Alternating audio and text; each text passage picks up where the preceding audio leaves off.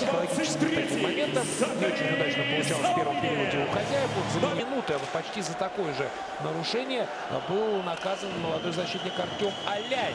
И сейчас в меньшинстве. Торпедо, бросок, гол! Оскар Меллер открывает счет, реализуя большинство. Ну, Токранов и Мирнов пообщались во время рекламной паузы. Ну, еще раз смотрим. Но было время у Оскара Меллера предостаточно. То есть не сразу шайбу он украсть. В большинстве случаев будет видеть эту шайбу и будет видеть момент броска. Не знал, что Косухин потерял. То есть у него не было возможности, у него нету глаз на затылке. Вот это я и хотел отметить, что он был в первую очередь нацелен на бросок. Потом была бы передача, он бы, если бы он увидел эту передачу, он бы ее отдал. Но в этот вот момент, сразу после добивания, он был настроен на бросок. И именно это сказалось. Внимательно играют игроки Торпедо. Салминен. Перевод на противоположный фланг. Бросок. Дальний угол. Такой не бросок, а прострел как раз. Тоже, кстати, неплохая ситуация была у... Ух ты! И добивание, да, Сергея Костицына. И это было здорово. У игрока нижегородского Торпедо, а в результате он не стал бросать, сделал прострел, и после этого казанцы подобрали шайбу. И, собственно говоря, забивает свой второй гол, делает счет 2-0, и делает это, по-моему, Сергей Костицын. Ай, какая подкидочка. Ты знаешь, как я люблю подкидочки от Джастина Азеведо? Ну, такой, больше такой тоже наброс на ворота, в расчете на то, что там Федор Малыхин. И Федор Малыхин эту шайбу укротил и сумел бросить поворотом, а там все уже... звено отличил.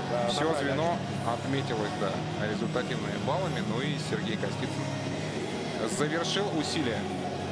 Смещается ближе к синей линии. Салминен в полном составе казанцы. Бабчук бросает. Гарипов справляется с этим броском. И выход в 1-0. Медведев. И обыгрывает Евгений Медведев. И делает это как заправский нападающий. 3-0. Отличный момент. На самом деле. И вот затянули с броском игроки нижегородского Торпедо. Потом, на самом деле, довели дело до броска. Но подбор остался за казанцами. И здесь уже игроки казанского клуба очень здорово сориентировались. Не просто выкинули шайбу, а нашли Медведева длинной передачей в среднюю зону, уже за спину защитнику Бабчуку. И здесь выход 1 на 1 с Косухиным, который Медведев... Ты оцени, Саша, оцени, как Медведев очень руками красиво, отработал. Да, согласен. Во всяком случае, в серию послематчевых буллитов, в рассмотрение на серию послематчевых буллитов свою заявку оставил. Такую очень весомую заявку, я бы сказал. Понятно, что она зайдет. Да, после показали нам повтор эпизода, когда Яков Рылов бросал и очень опасно подставлял клюшку Оскар Меллер. Чуть точности не хватило. Я вот внимательно наблюдаю именно за действиями Нокилайнена. Поговорил, интересно посмотреть за новичками. Вот Карс Нокилайнен! Все-таки шайба проходит в ворота за 4, где-то за 4,5 минут до конца второго периода. Нокилайнен. Давайте еще раз посмотрим. Вот с этого ракурса будет виднее. Ну, зашла, да, зашла. То есть, конечно, контакт с вратарем-то был. Да, Саш, как? Ну, там мы помогли упасть Нокилайнену. Безусловно, да, безусловно. Вот Медведев там подтолкнул. Там и Хешка был в собственной вратарской площади. То есть, если Гарипову и претензии и не только к чужим, но и своим игрокам. Вот четвертый звонок, кстати, появляется сейчас на реализацию большинства. Правда, последние секунды, но тем не менее.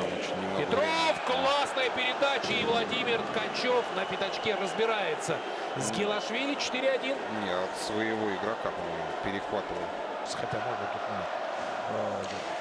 еще какие-то команды вспомнить. Поэтому возвращение Белединова, которое проводит полностью подготовку с командой. 5-1. Здесь, наверное, не лучшим образом и Георгий Гилашвили сыграл.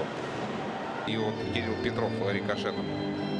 А так, на этот раз Федор Малыхин отличился первым на добивании. Причем, я отмечал, да, что как раз найти вот этот вот отскок у подопечных Петрис и Скудров в сегодняшней игре под воротами не получается. Потому что бросают они достаточно и доставляют шайбу на пятак перед воротами Гарипова достаточно.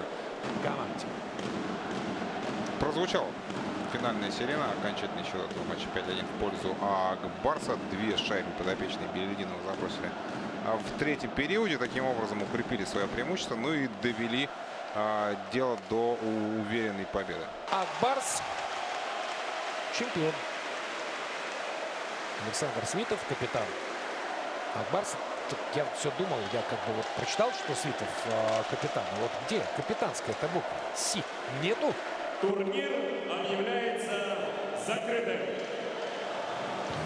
Ну что, прощаемся с этим турниром.